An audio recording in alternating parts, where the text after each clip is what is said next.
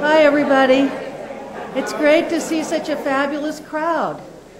You get to loosen your ties if you're buttoned up because it's warm in here tonight. I'm Virginia Mecklenburg, one of the senior curators here at SAM. It's my very great pleasure to welcome you tonight to the Clarice Smith Distinguished Artist Lecture for 2007. Each fall, through the generous support of Clarice Smith, the Smithsonian American Art Museum presents 3 distinguished lectures, one by a noted scholar, one by an eminent critic, and one by an artist whose work challenges, energizes, and in the case of Jim Rosenquist, might amuse us as well. Yeah. That was him. 1962 was a great year for Jim Rosenquist.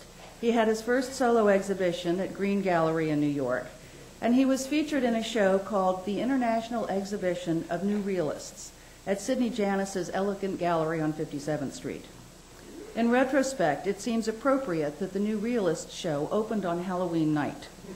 Instead of active surfaces and intense brushstrokes of the abstract expressionist canvases that Janis usually showed he was the leading dealer for most of the abstract expressionists, people who came on opening night saw a comic strip picture of a fighter plane by Roy Lichtenstein, a lawnmower, one of the old push lawnmowers that Jim Dine put on a pedestal in front of a half-finished canvas, and an oversized painting showing the grill of an automobile hovering over a field of Franco-American spaghetti by Jim Rosenquist, who gave it the intriguing title, I Love You With My Ford. So much for Mark Rothko's ideas about art being tragic and timeless. Jim's work is provocative and sometimes enigmatic. Irony and humor and beauty are all characteristics. Sometimes he does flowers, women's faces, but in all there are unexpected relationships among things that demand that we reevaluate what we see and think and know. Well, Jim is a busy man, so we are especially pleased that he could be here tonight. He has had one-man exhibitions, actually usually 3 or 4, almost every year since the New Realist show in the early 1960s, and major museum exhibitions in New York, Washington, Stockholm, Cologne, Amsterdam, London, Bilbao, Berlin. If you have a list of the world capitals, we could go on and on. Some of you who are longtime friends will remember the retrospective that we did here in 1987. More recently, the Guggenheim Museum organized a 40-year retrospective that was one of the most exciting shows to hit the international circuit for 20 years, and coincidentally provided the opportunity for Sam to acquire the painting Industrial Cottage, a magnificent 1977 canvas that you may have seen, and if not, I recommend you go see. It's hanging on the 3rd floor of the galleries. A couple of housekeeping notes. Please turn off cell phones, Blackberries, all those little things that beep in the night. We are webcasting tonight's program, so please be sure to use a microphone. Oh, I hear those little sounds from cell phones. Please be sure to use a microphone if you have comments or questions at the end of Jim's talk. And then I hope you'll join us afterwards in our brand new, beautiful Kogod courtyard for a reception. And now it's a privilege to present Jim Rosenquist, who tells us that fine art is not a career.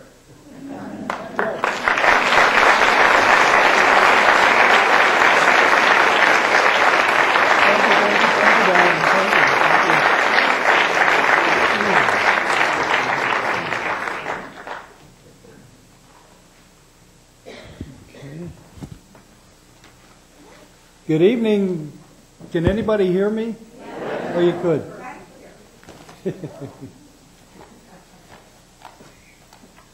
Well, I want to thank Clarice Smith for having me, and she's sitting right there in the front row.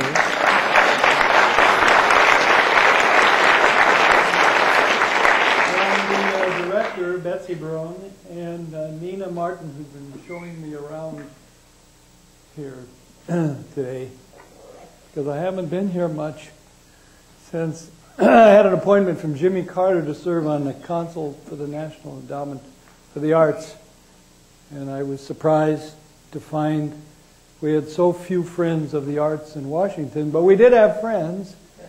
And Claiborne Pell, John Bradamus, Senator Javits, Livingston Biddle, and others. And they were wonderful. Sid Yates, wonderful, wonderful people. It was a learning experience for me. I was asked about the title of my talk. And so I said, fine art is not a career. Why? Because you may be such an artistic genius that no one might buy your work until 15 years after you're gone. Look at Vincent van Gogh. Artists have a reputation of appearing, working like hell, giving it all away and disappearing. That goes on and on. When I arrived in New York in 1955 with a scholarship to the Art Students League, I had letters of introduction from my teacher, Cameron Booth, a World War I veteran. He was older than a year, and he was gassed in World War I. But alas, he was broadsided in his Lincoln when he was 92, so he lived quite a time. When I arrived in New York, Cameron gave me letters of introduction to maybe a dozen very, very nice people who were artists. And they did commercial art to make a living. And they lived very well. I used to go to parties with George Gross. And I'd say, George, I mean, I didn't have hardly a penny in my pocket. I was literally a starving artist then. And he used to take me so I could get something to eat. Places, I said, George, this place on Sutton Place, this is a beautiful apartment. He goes, yeah, it costs $350 a month. Then we go to another penthouse apartment near Columbus Circle. I said, George, this is beautiful. How much is it? Oh, it's very expensive. It's $400 a month. So it blew me away because later on I had a five-room apartment on the Upper East Side for $31 a month. So and the cops at that time, for the terrible temper of the times, the cops were making $85 a week and striking for their $100 a week. My mother and father were aviators in 1931 at the Grand Forks, North Dakota airport. My uncle Hedberg had been in the Army Air Corps from 29 to 32, and he got out of the Army Air Corps, and he and my father were going to start an international airline. What was that? Merely a mail route from Grand Forks to Winnipeg. But poor Albert, who I was named after,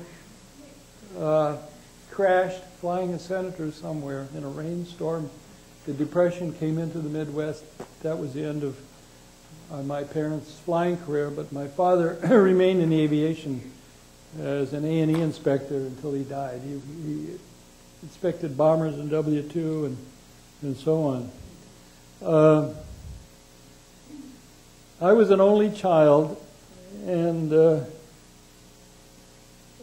living through the latter part of the Depression, the beginning of W-2 was a helter-skelter experience. I missed a lot of school.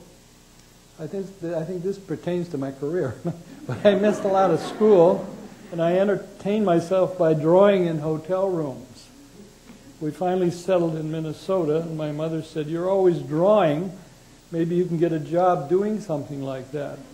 So I saw an ad in the paper, wanted artist sign painter.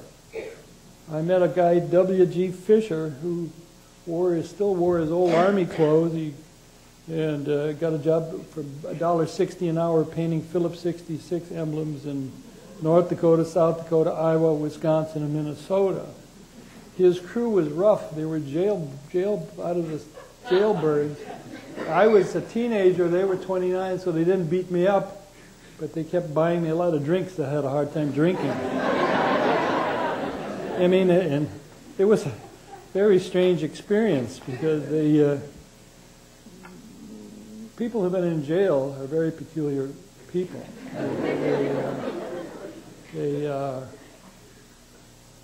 Well, I don't want to get into that too much.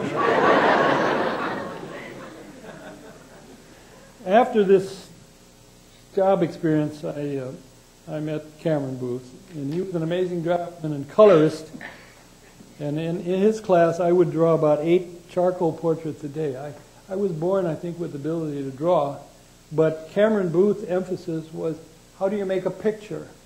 How do you make a plastic picture after the golden mean rectangle, after cubism, how do you make an exciting picture out of a simple piece of rectangular canvas?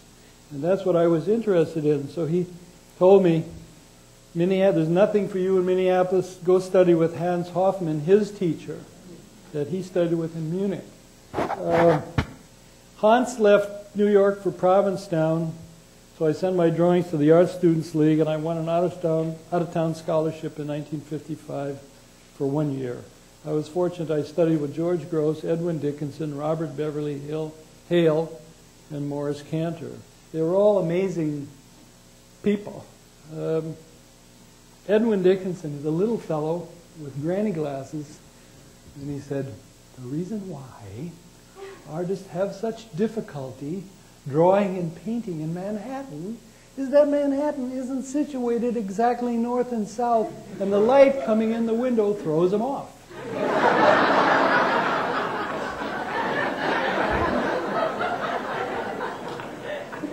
He was great. He was absolutely great.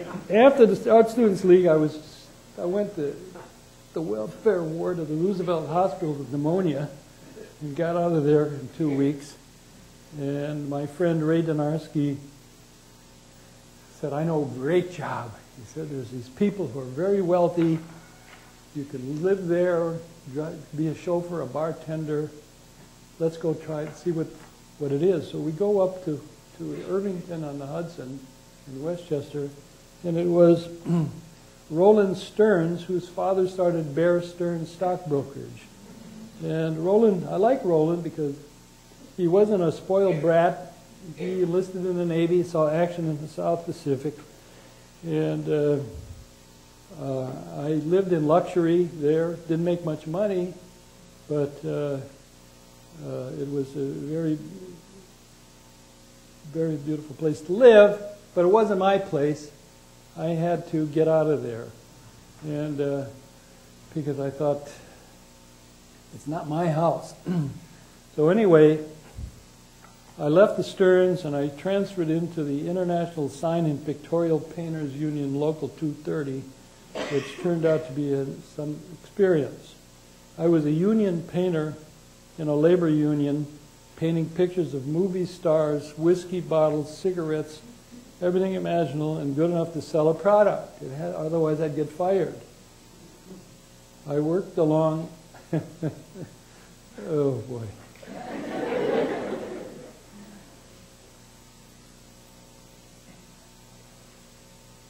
I spilled, well, and one day I was in the middle of Times Square, starting the Astor Victoria Theater, which was 395 feet wide, the Castro convertible sign on 47th Street, and another sign, and a guy came up to me and said, what are you doing? He was from the United Press. I said, man, these are snake oil advertisements, man, but I'm really an artist. I paint little abstractions, and I'm trying to save money to make them bigger. So he wrote an article, Billboard Michelangelo spills paint on tourists far below.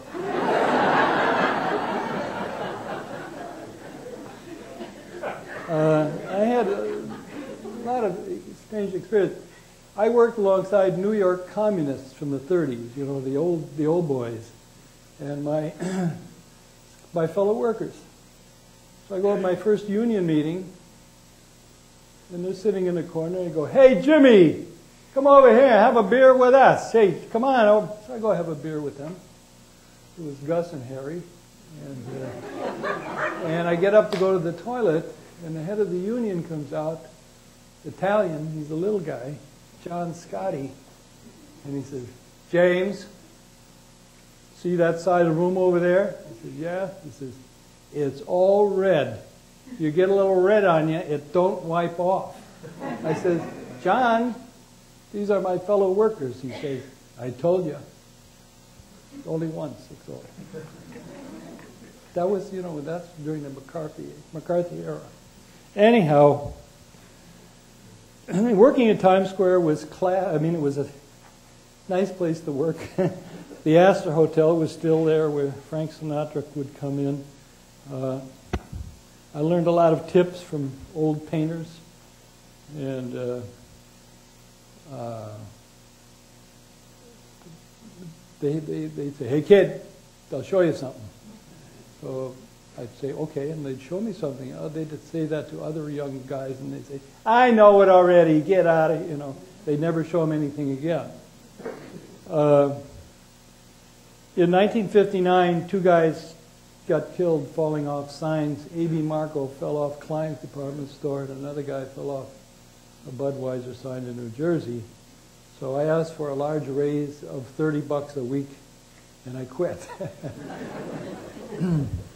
I had met artists along living in New York, and Ellsworth Kelly told me about a studio in Coenty Slip for $45 a month.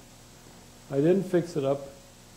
I moved in, and I started thinking about what could I do. And I thought I could devise a painting where fragments of generic images I would paint so large that the largest would be identified last. Yet the space would fall forward out of the picture plane instead of receding out an aperture as it has done for centuries. And even in the Louvre, with the great paintings, you're looking out an aperture. My images were falling in your face. So I thought I was doing something new.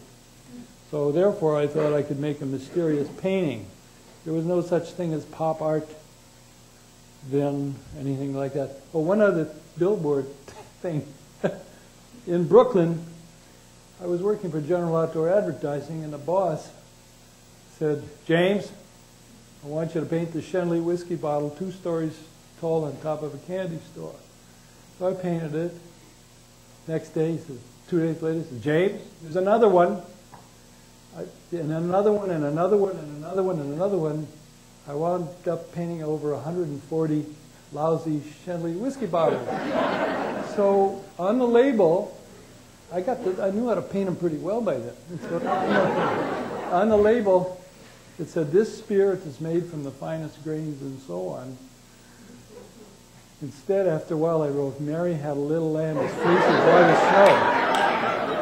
So you couldn't tell. I was just going bananas. So you couldn't tell from the street what that was, except when the workers would take the sign down, they go, "We're going to lose our jobs. We're losing, this kid is going to make us lose our jobs." So that made me think about advertising, and which is integral to the capitalist system.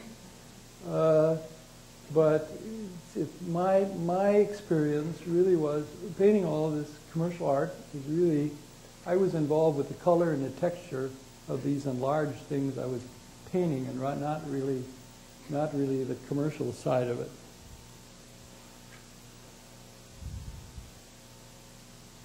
I moved into this loft. I started painting, and I never solicited my work ever.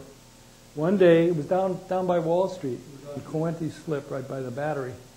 One day I looked out the window, and there was Dick Bellamy, Henry Geltzeller, and Ivan Karp sitting on the curb smoking cigars.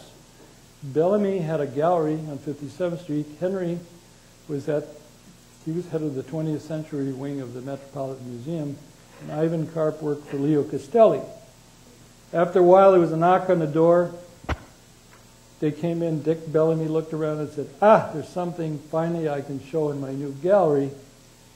And he asked if I would like to be in his gallery, and then Karp says, "Don't sign any papers." Henry danced around in the studio looking at everything. Dick started bringing people down to my studio, Robert Scull, the Tremaines, and others. Leo Castelli came down with Count Panza. Panza bought 3 paintings, even though Leo wasn't my dealer. By the time my show opened in February '62, it was sold out. The prices ranged from $350 to $1,100 a picture. I was happy and I felt lucky, and my next show was at the Museum of Modern Art that was Dorothy Miller's 16 American show in 1963. One of, one of these paintings at my first show I sold for $450. It was auctioned off last week for $1.5 million. My next show in '64 was a sellout. Dick Bellamy had personal and financial problems and kept telling me he was planning to close the gallery. It was not financial, but it was his own personal problems. On a plane somewhere, sitting next to Leo Castelli, Leo said, "Jim, if you ever think of leaving Dick, please consider me first." At the end of '64, I joined Leo's gallery, and my first show with Leo was with Leo's ex-wife, Ilyana Sanabin, in Paris. I thought they were in collaboration, but I really didn't know. I even thought maybe I was paying his alimony or something. That's not nice. Yeah, 1965, I had my first show with Leo at 4 East 77th Street and showed a wraparound painting called F111 that sold for about $50,000. And a few years ago, it was resold to the Museum of Modern Art for about $5 million.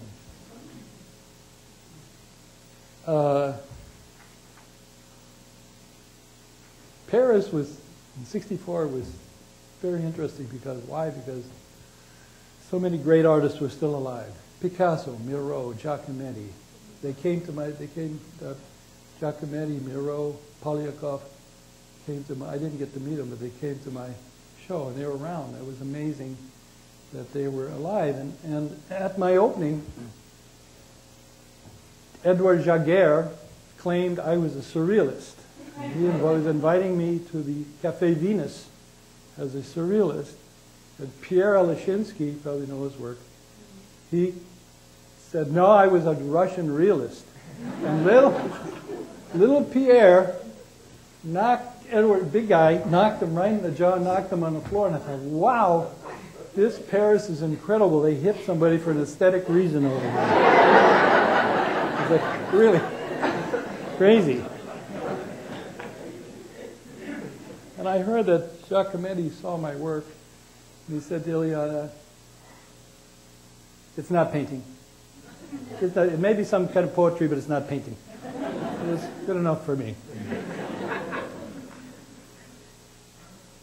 The reason I did F111 painting was a wraparound painting in the whole, covered all the walls. The ideas were ideas from peripheral vision to paying income taxes for war weapons that seemed to be obsolete before being used, which kept middle-class America employed. Later on, it was highly criticized and written about as an anti-Vietnam picture. At the time, I was 32 years old, and I had my first retrospective show, the National Gallery of Canada, organized by Bryden Smith. They bought 2 works then. I stayed with Leo Castelli for over 30 years until he died, and I had many shows with him, practically more than one every year, in different places. I want to tell you about some art collector experiences I had, because an art collector comes along, you don't know them, they don't know you, they want to buy something of you, some piece of you, some kind of thing, and it's very awkward a lot of times. So when I was on Coenties Slip, I lived in a big one-room loft, and my Dick called and said, James, the mayors are here from Chicago, and they want to buy a painting. I says, Dick, I got pneumonia or something. So I'll tell you what I'll do. I might be laying on the couch. I'll leave the door. I'll hang a painting on the wall, and I'll leave the door open. You can open the door, look at the painting, but I won't be able to receive you really. He says, okay, I'll try that. 2 hours later, there's a knock on the door. Just then, a big wharf rat as big as a little kitty sticks his head up right in the middle of the floor. And they're very silent. They don't make any sound. I'm laying on the couch. There's a rat. They open up the door.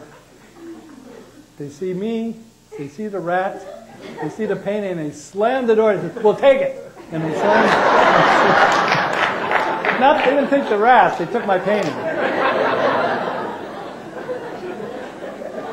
Then at Leo's gallery, I showed this wraparound painting called Horse Binders, covered all the walls. And Dr. Ludwig from Cologne came in 9 o'clock in the morning. He says, "Ach, so ganz schön, I must have this. How much is this?" And there was only one wall up at the time. And so I says to Leo, "Look, tell him to come back tomorrow and maybe we can give him a figure out a price." So Dick says, "Well, your F-111 painting was 50 grand. Let's ask 70 grand. So he came back right away next morning. He says, "Yeah, what is the cost here for this painting?" And Leo said, $70,000. He says, "Pfui!" Just then the phone rang. And I think it was Philip Johnson. And he was interested in buying it. Here I am with this guy. I don't know him from anywhere. And I said, "You know, Doctor, our Secretary of the Interior, Walter Hickel, just sold our offshore oil rights in California for $70 million. And they had some," I don't know what I was saying, "and they had some ducks covered with oil out there, with oil spills." I said, "You can't make a duck with $70 million. Leo came back. He was right on the button. He says, "Yes, Doctor, we are the ducks." So then when he heard Philip was interested, he would put his auction sign down. "It's mine." "Yeah, it's mine." So he bought it, and it's now in the Ludwig collection in Cologne. Among the early art collectors were the Robert Scull, who owned about 120 taxi cabs, the Emily and Burton Tremaine, Philip Johnson, Richard Brown Baker, and Jan Streep, who I just found out was Meryl Streep's uncle, which is a curiosity. He's dead now. He's been dead a long time. The art world was very small in the 1960s. There were very few avant-garde galleries.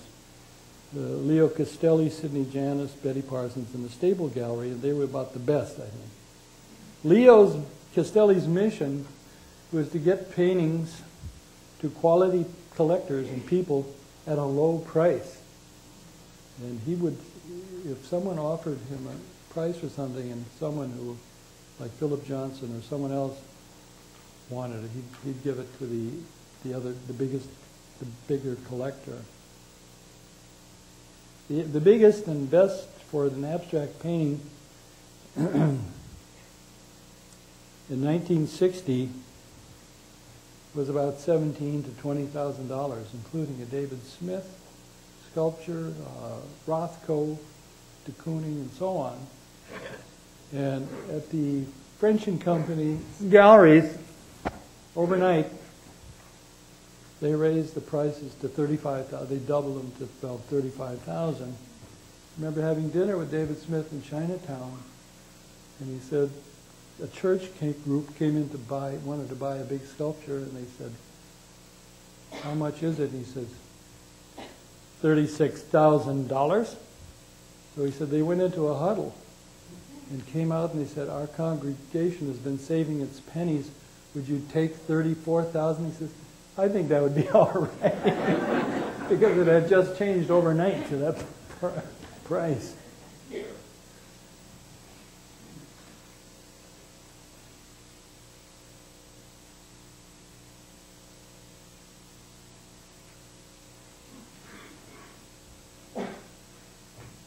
In 1971, my family suffered a terrible auto crash in Tampa, Florida, and I was in mid-career, but $60,000 in debt because I had a bad named insurance policy. I was asked by Don Saff at the University of South Florida's graphic studio to make prints. Don is sitting right there. He lives in this neck of the woods now. He was very, very helpful. I was in a deep blue depression, and he said, "Why don't you come here, do something, get to work. Get over your worries." And I did, and I did a portfolio of prints that time, and I managed to sell them to an art dealer and slowly get out of a financial problem. I decided to move to Florida. I borrowed money from Marion Goodman, Leo Castelli, and Sid Filson, and managed to buy property on the Gulf of Mexico and build a house. Later, I built 2 airplane hangar-style buildings with 90 skylights. In that large space, I painted large commissions for the Guggenheim, Deutsche Bank Museum, Singapore, and then Frank Gehry's Guggenheim Museum in Bilbao, Spain. As you've heard, I've had a lot of retrospective venues. Moscow, Spain twice, right here in '87, the Whitney in '72 and '85, and the last one was the Guggenheim at the Menil in the Museum of Fine Arts in Houston, Guggenheim, New York, and then Bilbao and in Germany. I'm getting older, and my life seems to be getting busy. I've never been so busy. And I'm lucky because many of my fellow artists are gone. I can't call them up for a rabbit skin glue recipe. I'm very happy to be here and have see you. And I'm going to show some of my works that I did quickly. And then I'll answer. If you had a question about anything, I'll try to answer it because I've been asked just about everything. This is a little painting called, I love it, it's called Hey, Let's Go for a Ride. I did it about 40. What's that, dear? He didn't hear you. Hello? Hello. It's up to those guys up there. Thank you. I did it about 45 years ago. That's the Ford spaghetti picture. It's now in the Moderna Museet in Stockholm. This is a painting. It's in the Hirshhorn Museum. The Light That Won't Fail, #1, I think.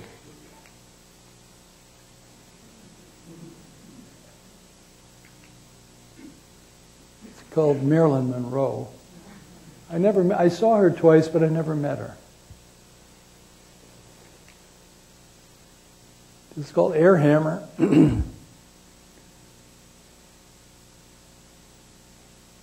Where the impact is, the windows are rolled down so there's no impact. This is called 4 Young Revolutionary Guys. This is called Capillary Action #1, I think. There's canvases sticking out from the picture plane, painted the same color as the background. This is about 24 feet long. It's called A Lot to Like. This is called a vestigial appendage.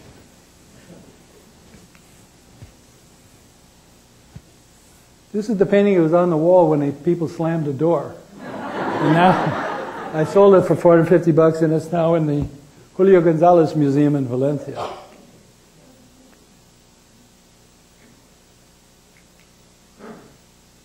This is called Toaster, and the metaphor for the toaster is the 2 circle saw blades, which are supposed to be the toast. It's a tough morning. This is called Lanai. It was owned by the late John Powers. It still is owned by him. This is called Conveyor Belt, and it's all about nothing. It's called 2 1959 People. It's in the Rose Museum in Brantford. This is called Tumbleweeds, Chrome-Plated Barbed Wire Tumbleweed. This is part of F111, one wall. There I am as a young boy, sitting in the corner. You can see the scale of the painting.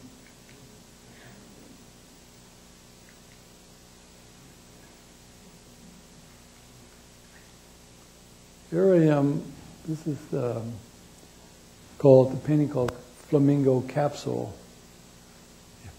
being started, which is now owned by the Basque government, I believe, in Bilbao. I believe they own that.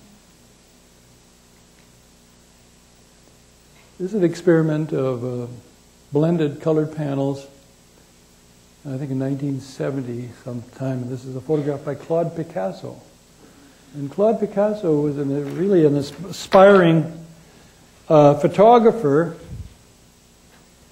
I met him with Gianfranco Gorgoni then, and then when Picasso died, he really became totally involved with the Fondation Picasso, and I think he stopped taking pictures.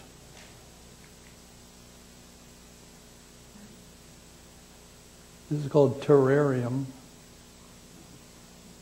It's after a Zen koan.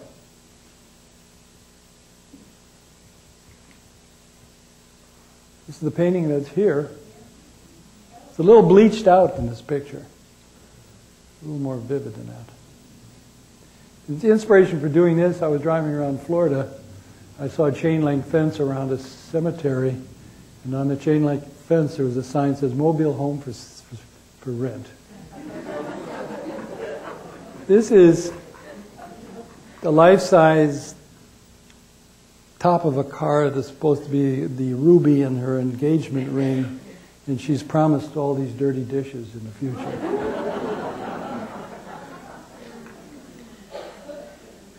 This is called the Glass Wishes. This is Star Thief, a 17 by 46 foot painting that's now in the Ludwig Museum in Cologne.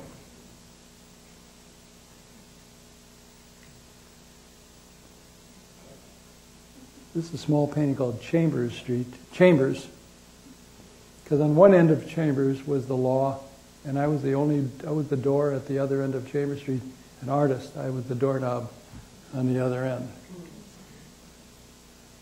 This is called Dog Descending a Staircase. The male image is the dog, the female image is the little baby doll, and his business is this steel milling company. This is an abstract flower painting that was bought by Henry Raccunier at Louis Vuitton many years in the 80s.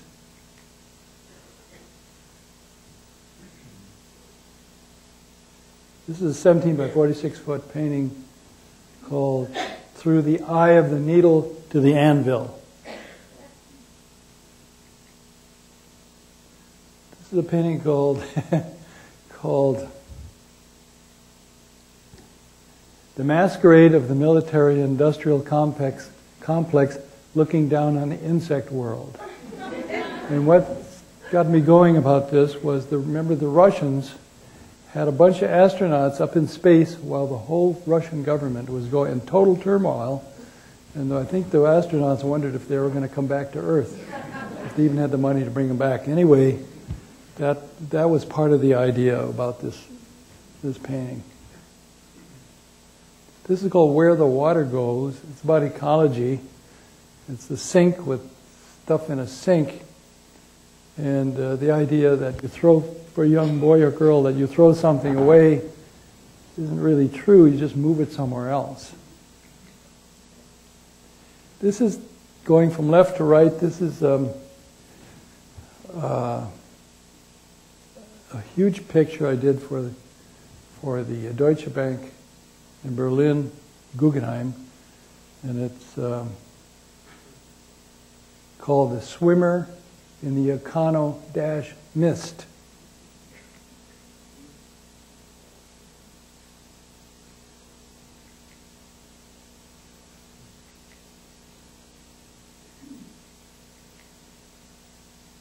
This was 3 paintings. This is the small end painting. And there's another 40-foot painting, part of the triptych.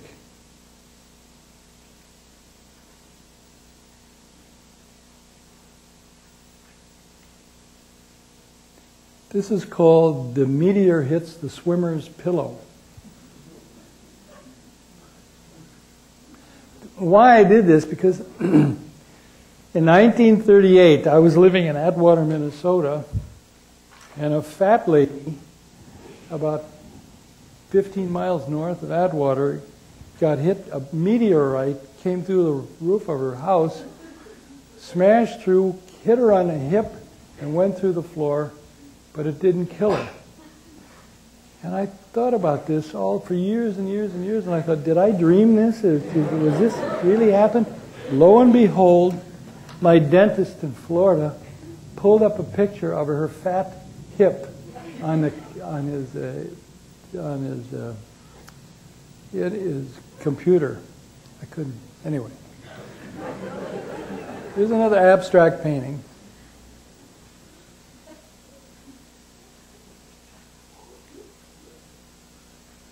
This is called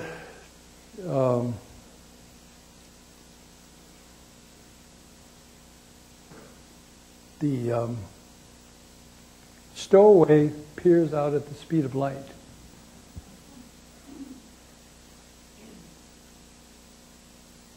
And the reason I did a number of speed of light pictures, this is not one of them. This is another one, 17 by 46, called Joystick. But the speed of light pictures, when Einstein said that the spectator and the traveler is looking at the same thing, sees it differently. It appears different. The shape and are changed. When I would have a show of paintings, I was always surprised as who liked what. I thought some of the smarter collectors turned out to be kind of dumb, and then some of I thought people who didn't know anything really could see things. So it was always who liked what was always very peculiar.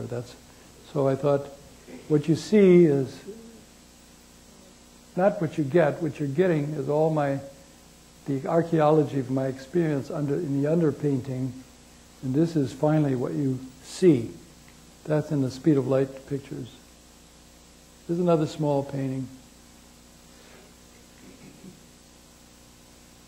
This painting is called The Xenophobic Movie Director, or Our Foreign Policy. And in the light bulb, in Arabic it says, Ilhamidu lilha ala khamin. And that's being knocked out of the rough of numbers by a golfer. And that means, what I just said means, praise God, the creator of our worlds. Another abstract painting. Another one. And another one. Here's a painting I did for Ferrari. I'm friends with the crew chief, John Tott, the Formula One crew chief. So he asked me to do a picture for him. It has in the center of it, there's a acrylic rod, maybe a foot long, and then in back of the painting is a little checkerboard flag, and that pops right to the front of the piece of acrylic rod, like a fiber optic. Because all the race car drivers told me that they look way off in the distance to whip because they're going to be there in the next second or sooner. Here's a painting in my current show called The Hole in the Center of the Clock.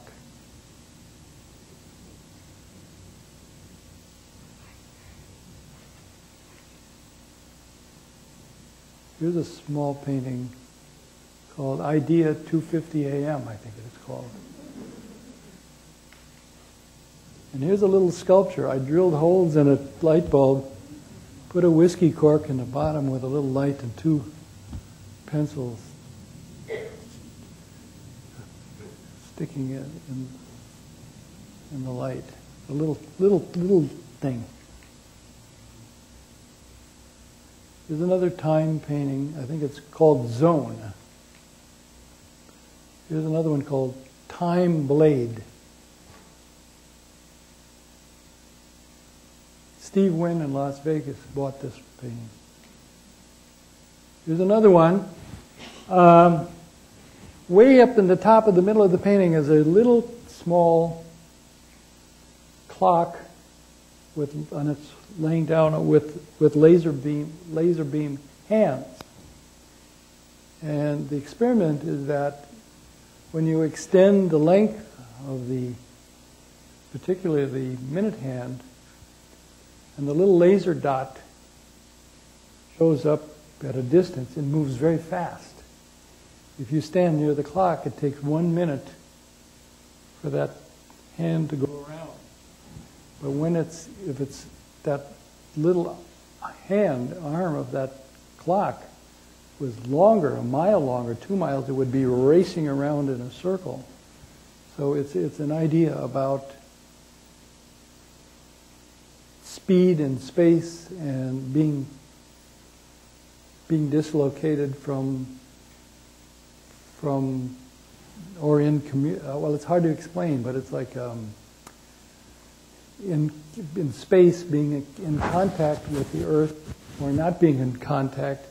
Does your life change? Is there a change in time? This is a 23-foot painting called Time Blades Learning Curves.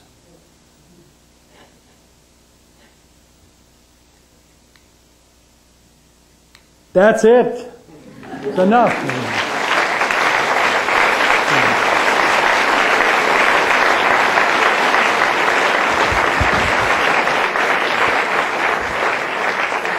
Anybody have a question? Over there.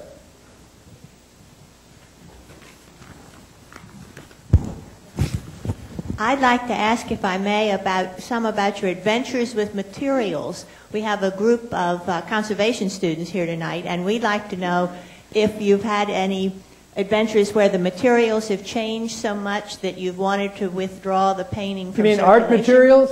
Art materials.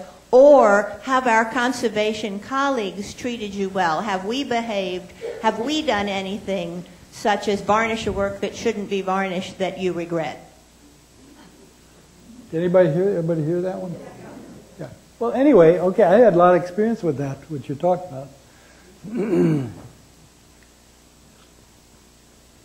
When I was painting billboard signs in Times Square, we had one job called the Regal Boot sign. And it was green. And the men were asked to mix up this green powder in oil to put on his Regal boots. And it was arsenic, and about 8 of them died. Then poison. I worked with white lead paint for years. I never ate it. I kept it off my hands. I didn't rub it on my body or anything. It's white, just plain white lead, which is poison. It's not good. And I never got affected. I never got lead poisoning. However, some men did. Why?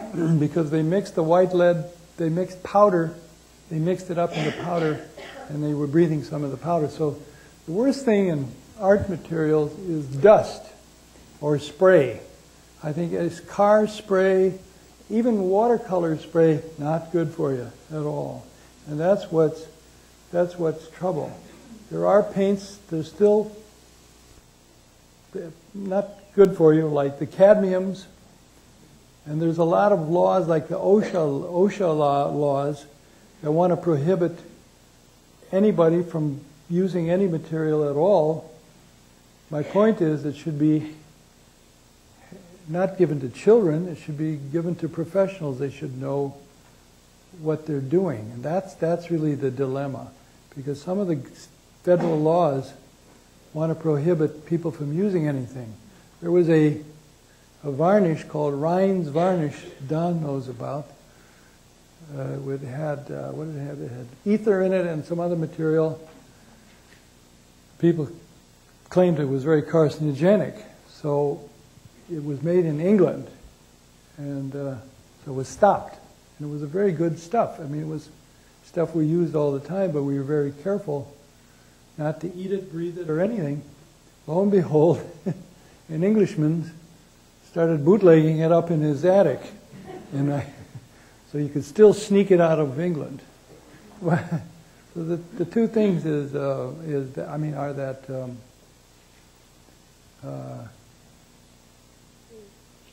I think people should be told what's bad and what's dangerous and avoid it. I've seen young ladies, pretty girls, in boat factories in Florida, merely wearing a t-shirt, bare arms, and a paper mask, spraying fiberglass resin, which is terrible. That can kill you. I think that I've seen cases. I saw a wealthy woman who was totally crippled up because she couldn't help herself. She was making sculpture with bare hands and acrylic fiberglass resin. So that certainly should be explained to students. So I've been painting now for, I don't know, 40, 50 years, and I don't have any poisons yet. Because I use a low volatile mineral spirit that doesn't evaporate quick, and I stay away from getting paint on my hands. That's it. Did I answer your question? Yes, dear.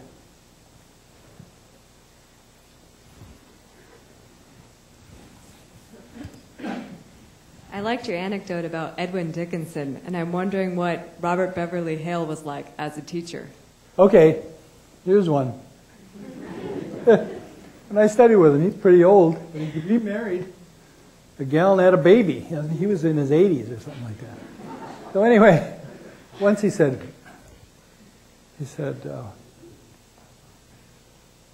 if you want to draw the equestrian, ask a friend who owns a horse.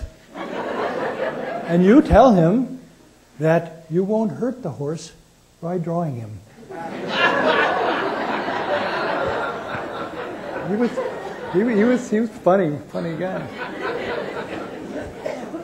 And Morris Cantor, he had a limp, and he just walked in and go, What are you doing, putting the yellow in that for? That's all I went, what? I don't know. And George Gross, he was a very delicate draftsman. He'd say, now here, and he'd give him your crayons or whatever, and he had really a delicate touch. I mean, he was incredibly soft teacher. Anybody else? Yes?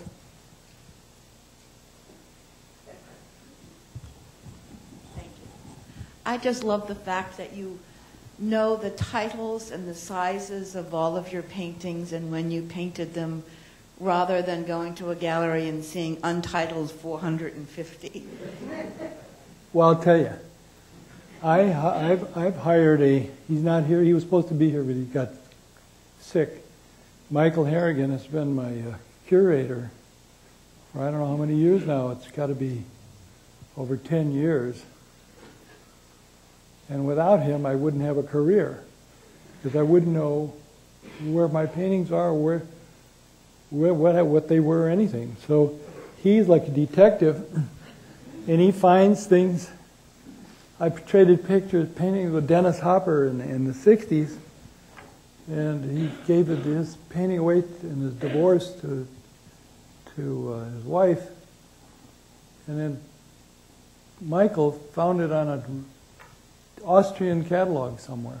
So he tracks things down, and we like to know where they go, where they went, and it's curious. I think Marcel Duchamp said,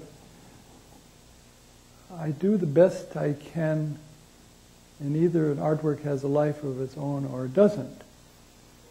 Karl-Heinz Stockhausen, the composer, said, I want my music to be played mathematically after I'm dead, so it's always the same.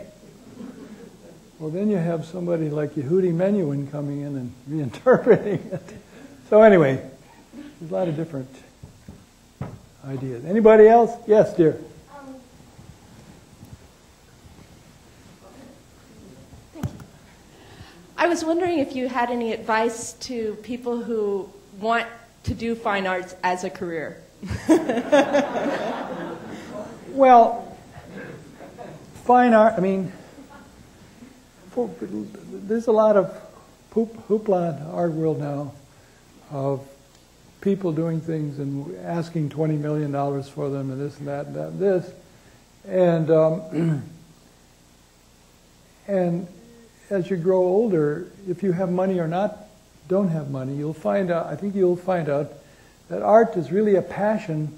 It's not a money-making goal, which seems to be in the eyes of a lot of young people. I don't blame them because they probably don't have any money. I started out with zero, nothing.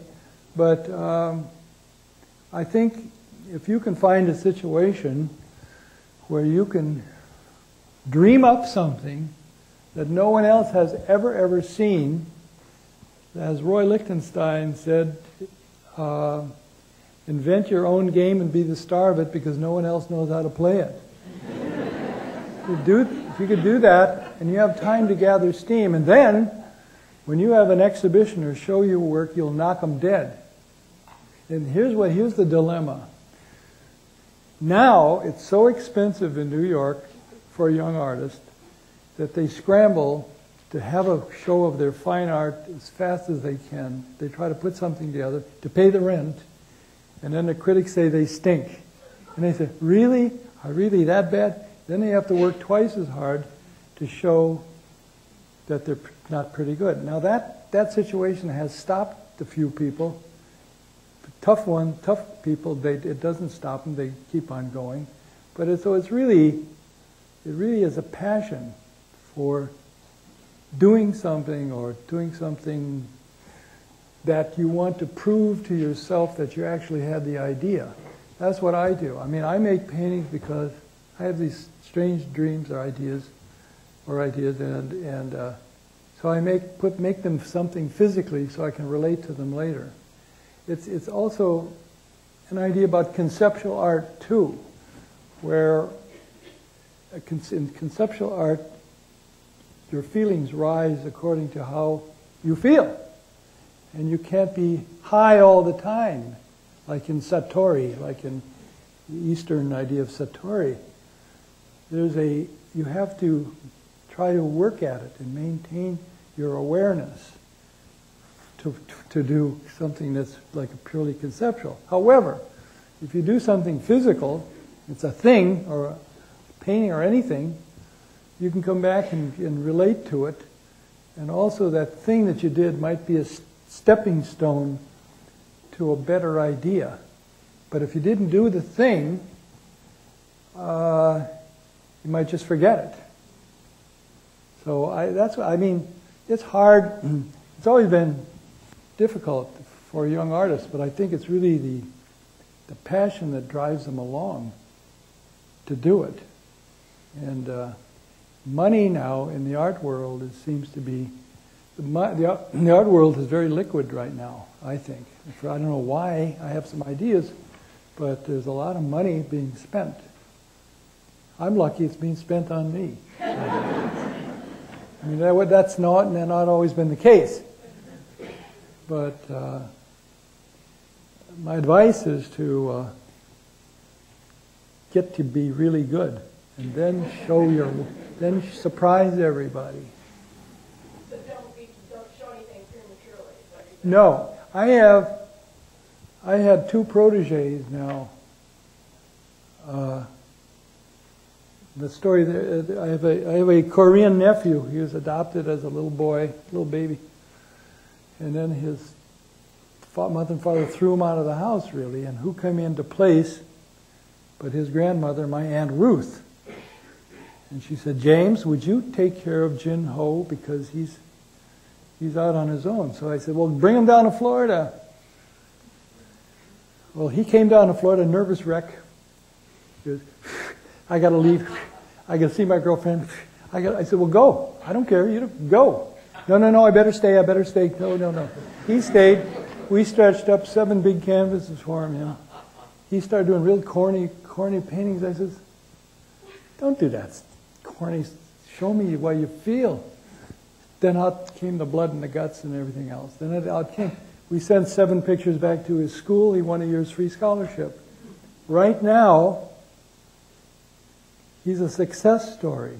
He has a French gallery.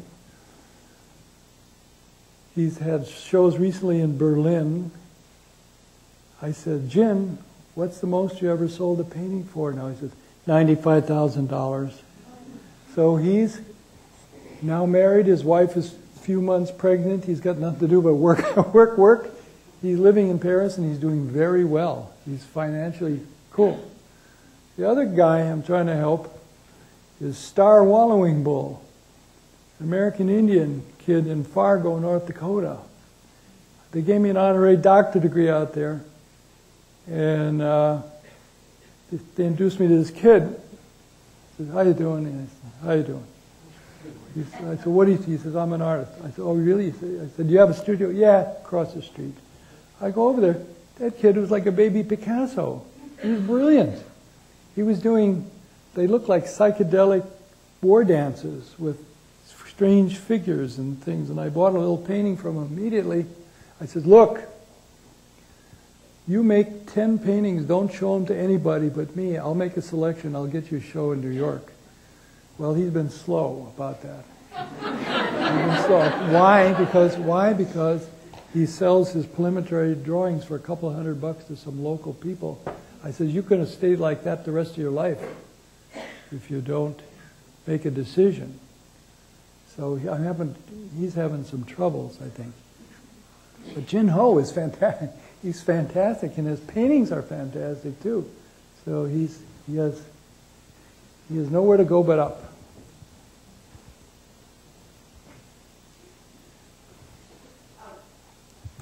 I just wanted to ask if you find yourself critiquing signs and billboards. I didn't get that, dear. What? I wanted to ask if you find yourself critiquing signs and billboards. No. No, because it's all photography.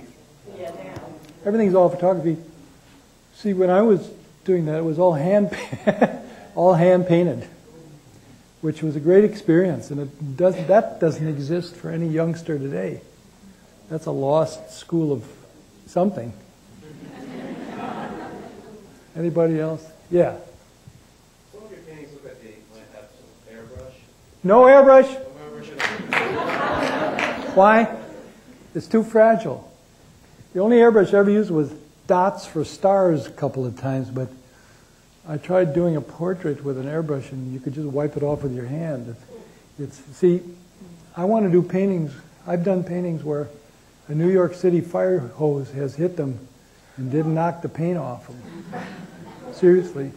There was a fire down below and the fire department stuck a hose through the floor and hit one of my paintings and the paint still stayed there.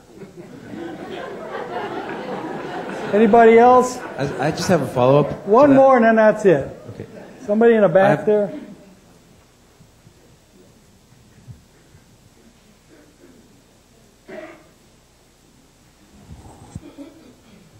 I was wondering how long it takes you to finish one of those big 17 by 40 something foot paintings. Oh, about 72 years and 2 months. Thank you very much.